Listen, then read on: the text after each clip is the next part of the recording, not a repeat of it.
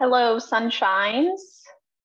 Hope everyone is having a safe and happy holiday.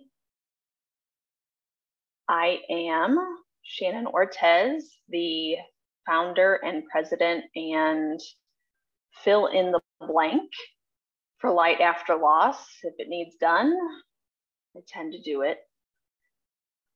Start a nonprofit, they said. It'll be fun, they said.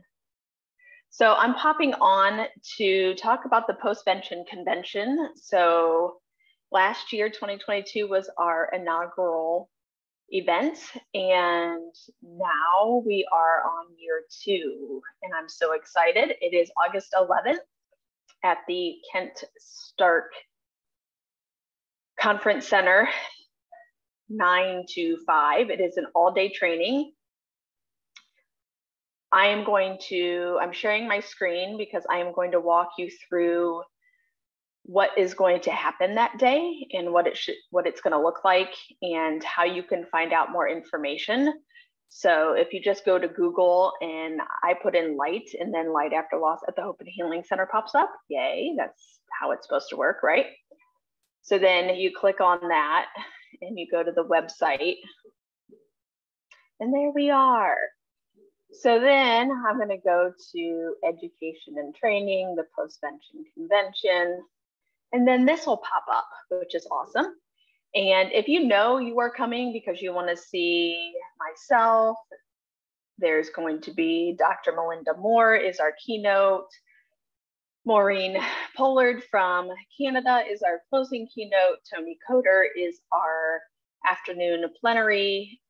Lots of 6 breakout sessions with a variety of speakers as well. So lots to learn. And if you are a mental health professional, it is worth 5.5 CEs in Ohio.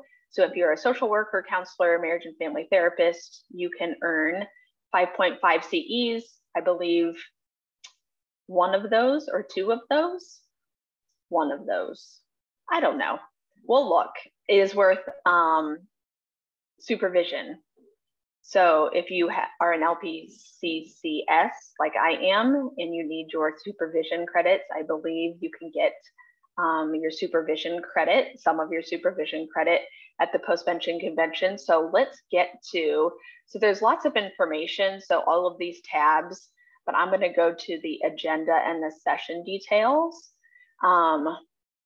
If you know you're just coming, and you can just click register now, and that will take you to the registration because you are not going to want to miss it. It's $50 for CEs, and that includes lunch. You can't even really get that anywhere. And then if you don't need CEs and you're a peer support specialist or an advocate or want to volunteer for Light After Loss or have volunteered and want to continue to volunteer, it's $10, which is, you know, less than the cost of lunch. So getting to the agenda, sign in and payment and registration is from 8 to 9. The opening remarks is myself and just welcoming everybody and then talking about postvention as prevention, which we often say. So what does that really mean? What is postvention and how is it prevention? So I go into that, and then that will lead into Melinda Moore from Eastern Kentucky University talking about post-traumatic growth after suicide loss across the lifespan.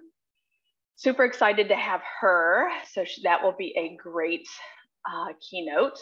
Then there's a break, and then the breakout sessions for session 1. There are 3 choices. So if you are a volunteer or you want to volunteer for Light After Loss, you would go to How Volunteers Support Suicide Loss Survivors. That is going to be our volunteer training. And there are lots of ways to volunteer. If you want to do direct care, which means you want to help facilitate or co-facilitate a group. If you want to be on the traumatic loss team, which is a loss team, eventually will be a DOS team and just all traumatic loss.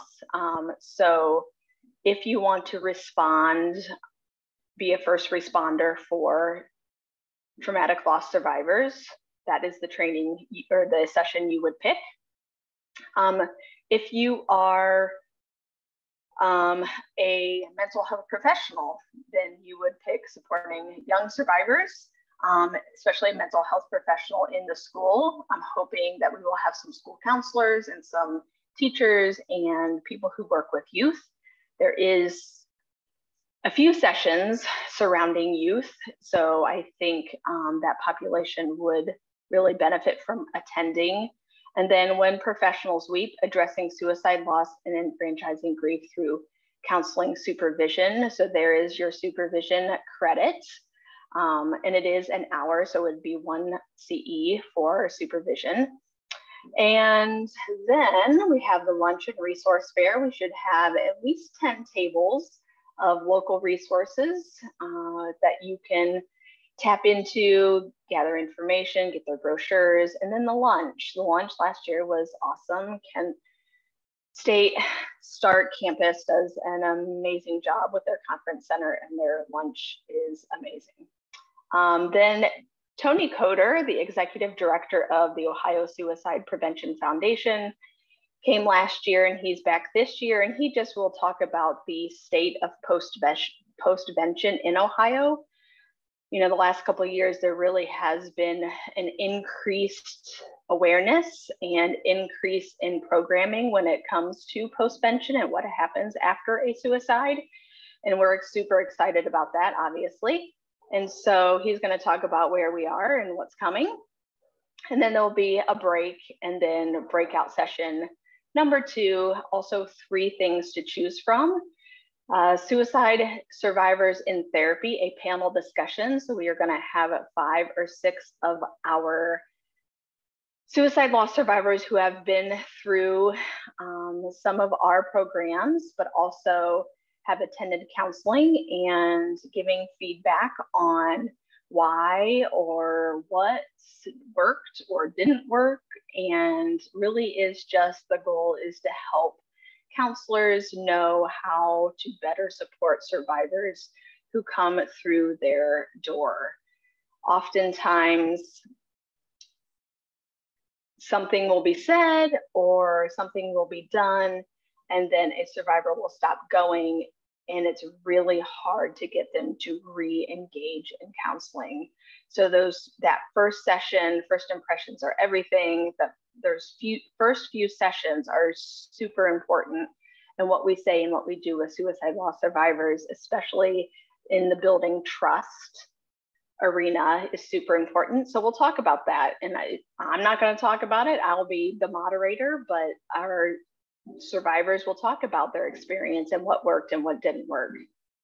Then we're super excited to have suicide loss in the LGBTQ+ community, what it means to be a survivor in that community and some of the barriers that come along with that. And then When the Worst Happens, a macro level overview of postvention in schools. This has been a requested topic. Many people want to know, when there is a suicide death in a youth that impacts a school or a school district, what is the best practice and protocol? So Elena from our local suicide prevention coalition is going to be talking about that. So I'm super excited about that. So if you are working with young people in the schools, again, teachers, administration, school counselors should attend that one. It is something that is super important, and how we, again, postvention is prevention. How we respond is really going to determine whether it becomes a cluster or there is a contagion. So I think it's a very important session to attend if you are in the school system. So then an afternoon break, and then Maureen will come with our afternoon keynote. And then I will be back up for closing remarks. We did a raffle last year. We're going to do a raffle this year. And not only just for our in-person folks, but also our hybrid, our virtual folks who are attending online, there's going to be something specific for them as well. So a little bit of everything for everyone. Our Postvention Convention really is, the goal and the vision is to better prepare our mental health community when it comes to supporting survivors. We are not trained as clinicians, so I am a clinician, but I am also a suicide loss survivor, and I can tell you I was not prepared to really understand why and how suicide loss is different and what happens when trauma meets grief. And so we are not trained for that. So it is something that people specifically would have to attend or get continuing education, just like this, in order to better support survivors of suicide loss, especially when it comes to the increased risk they have in taking their own lives and being able to address that issue. So that all being said, I really hope that you join us this year. Last year, it was our first year, and it was amazing. I couldn't have asked for a better event. So hoping we had about 75 people, some in person, some hybrid. I hope more in-person folks this year. I really want to break 100 folks. $50 for 5.5 CEs or $10 to come and learn and network and meet a lot of great speakers and experts in the postvention arena. It is one that you definitely are not going to want to miss. So August 11th, it is all day from 9 to 5 at the Kent State University Stark Conference Center. This is where you would register. It's on our Facebook page and social media. So if you click the register now, it will take you and give you all of the details. And it'll ask you a series of questions and you will get a confirmation. You do have to, the cost is the same for registration, whether you need CEs and you're attending in person or virtually, it's $50. If you don't need CEs, if you're attending in person or virtually, it's $10.